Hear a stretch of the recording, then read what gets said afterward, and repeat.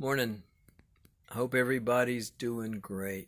We've had a lot of rain here at the Minimalist Cottage, but the sunshine is out now and it's a beautiful blue sky and some autumn colors. And I hope you're able to enjoy those colors and get filled up with happiness by the blue sky and the reds and the yellows and the oranges of the autumn colors like I am. It fills up your spirit and renews you. We've been talking about the geologic history of Georgia and the southeastern United States, and we talked about supercontinent Rodinia, which existed about 1 billion years ago, and that Rodinia rifted apart, like all supercontinents do, between 750 million and 550 million years. After that rifting occurred, we talked about in one of our last videos about how we got the rift-to-drift sequence of sediments, which is a layer of sandstones, sand that can make sand beaches that make sandstone, a layer of mud on top of that turns into shale and eventually slate, then finally a layer of limestone on top of that, which represents all the creatures of the Cambrian explosion. And that is what happens every time a supercontinent rifts apart.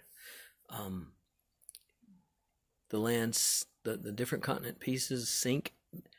The ocean transgresses, which means it rises and covers the land and lays down that rift-to-drift sequence of sediments that I just mentioned. After that, in a period of quiescence between rifting events and converging events, crashing events, you get what is called passive margin sediments. And we looked at those, and they're very similar. You get sand beaches and sand coastal plain at the water's edge, and then you get the mud as you go out deeper, and then even deeper you get the limestone. And then finally, those are continental shelf deposits. Then you get to the place where the continental shelf drops off into a slope, a steep slope. On that steep continental slope, you get turbidites, metagraywacke and turbidite sandstone, just like you see at Great Smoky Mountains National Park. Even though the turbidites at Great Smoky Mountains National Park were not deposited on a continental slope, they were deposited in deep rift basins or rift grabens associated with rifting. You can get them there too.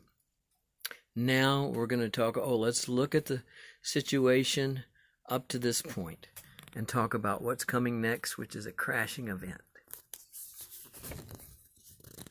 Okay, you remember this picture?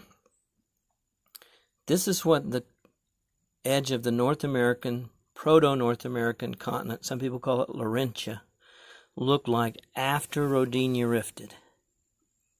And you see this hunk of land here that goes from North Carolina down to Georgia.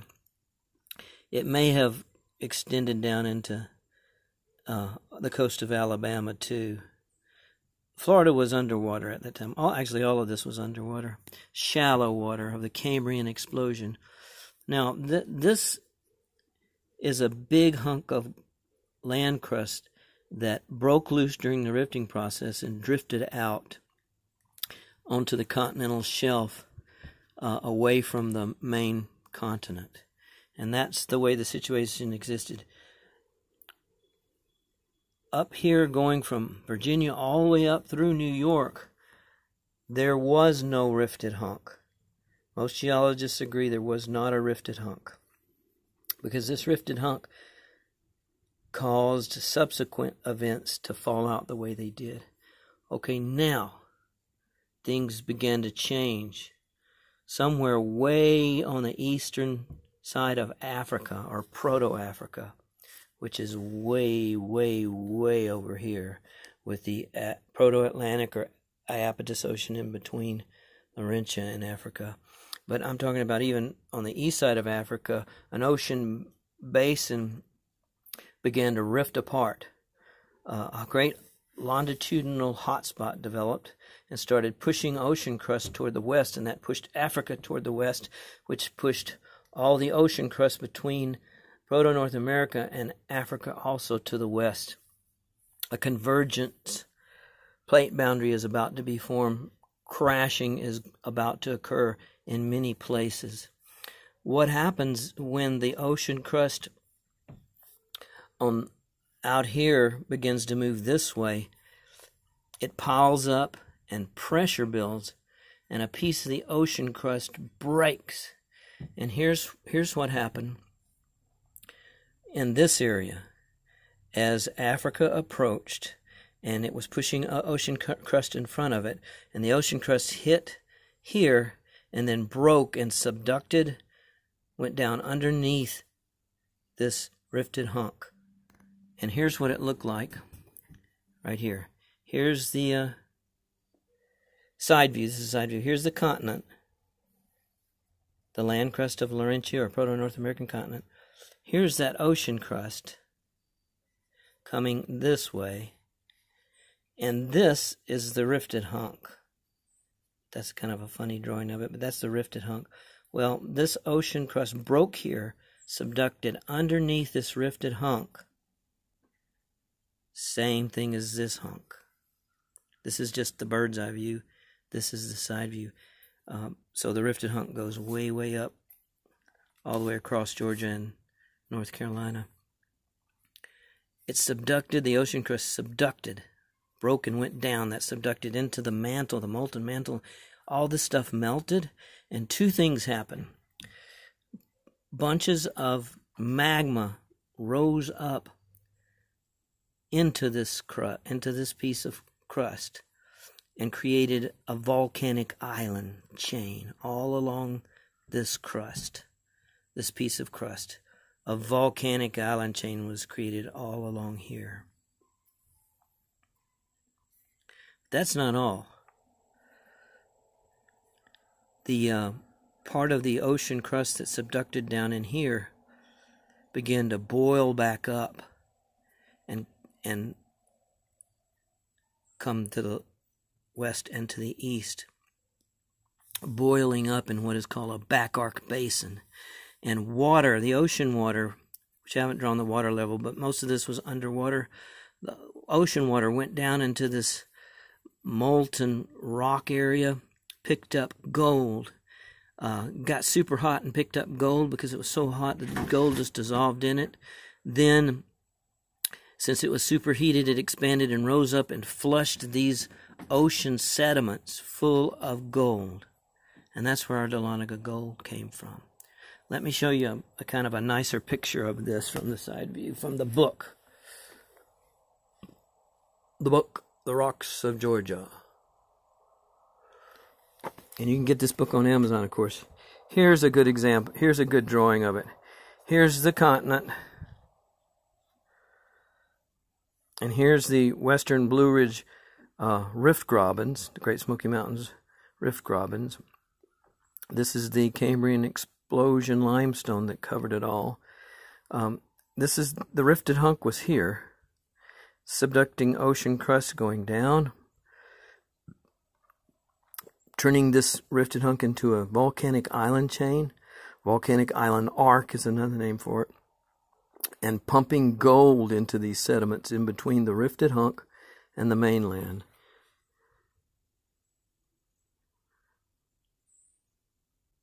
Just let you look at that for a second.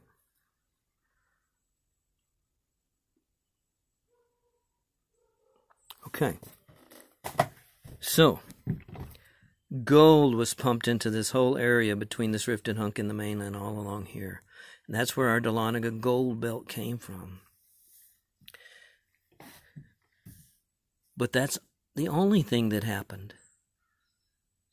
No crashing occurred at this time from North Carolina south. Well, what happened from North Carolina north? Well, from North Carolina north, even though there wasn't rifted hunks, the ocean crust still broke and subducted like this. Something more like this. Here's the continent from the Virginia-North Carolina line north. Here's ocean crust. Here's the ocean crust coming this way. And it broke right here, according to geologists, most geologists, and this piece subducted down and created a volcanic island chain also. So slightly different subduction processes between the southern states, North Carolina, South Carolina, Georgia, and the middle and northern states from Virginia north.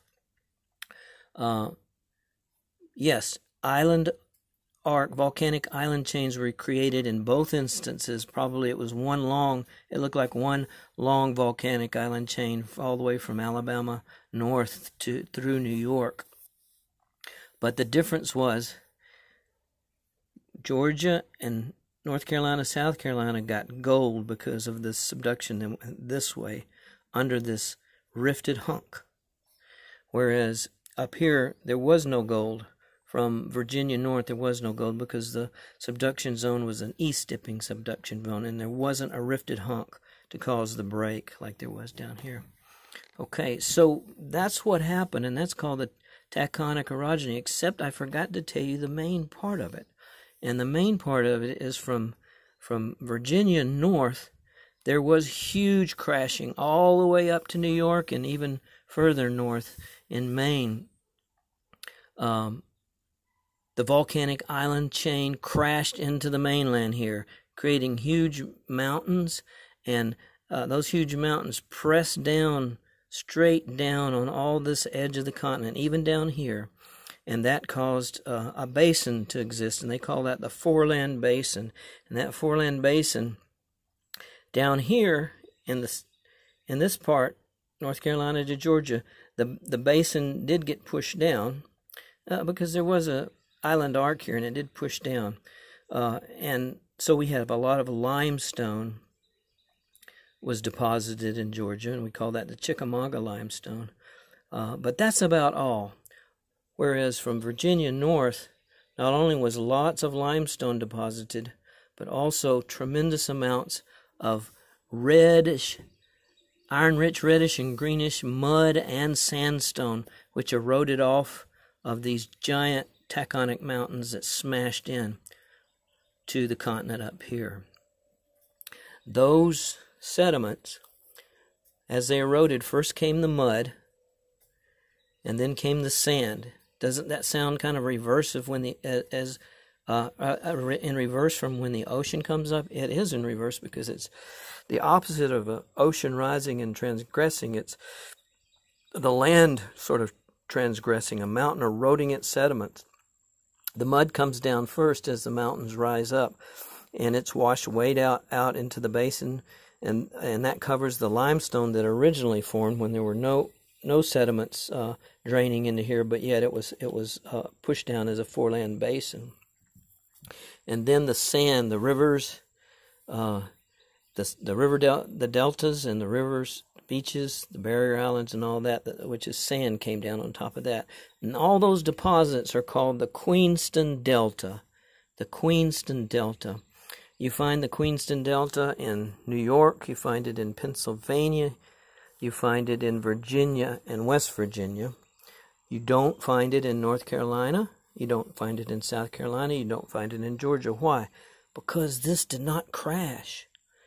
Yes, a volcanic island chain was created. Yes, Dahlonega gold was deposited in here, but there was no crashing, and so there was no, from here down, there wasn't crashing during tectonic, so there was no major sediments deposited, and thus no Queenston Delta. And that's one of the main reasons we know that the crashing didn't occur here, because there's these delta deposits, mud and then sand that were deposited all up in here and called the Queenston Delta did not occur down here. So that's the Taconic Orogeny. Some people call it the Taconian Orogeny, and that's where we got our Eastern Blue Ridge and Inner Piedmont, and we also got our Dahlonega gold.